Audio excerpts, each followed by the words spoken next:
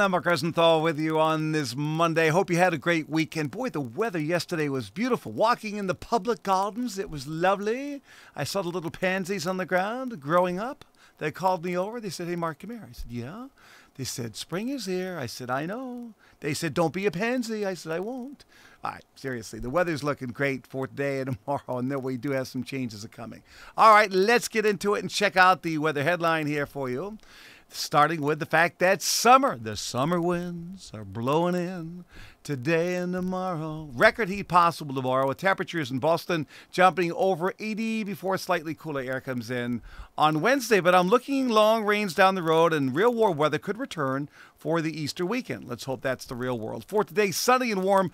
Don't forget the sunscreen. It'll be 75 to 82. Let's hit the beach. What do you think? Overnight, clear sky, the full pink moon out there. Get out there and howl at the moon. It'll be 45 to 54 with light winds. Now, here's your 5-day forecast. Let's bring it on. The full story looks like this. Record heat tomorrow in Boston, 83. Wednesday, variable clouds, maybe a shower, at least 70. There'll be a weak cool front in the area. And then on Thursday, sunny and beautiful, 55 to 60. 50s on Friday, but 40s at the coast with the sea breeze. But by Saturday, the winds turn southwest. We're back up 65 to 70.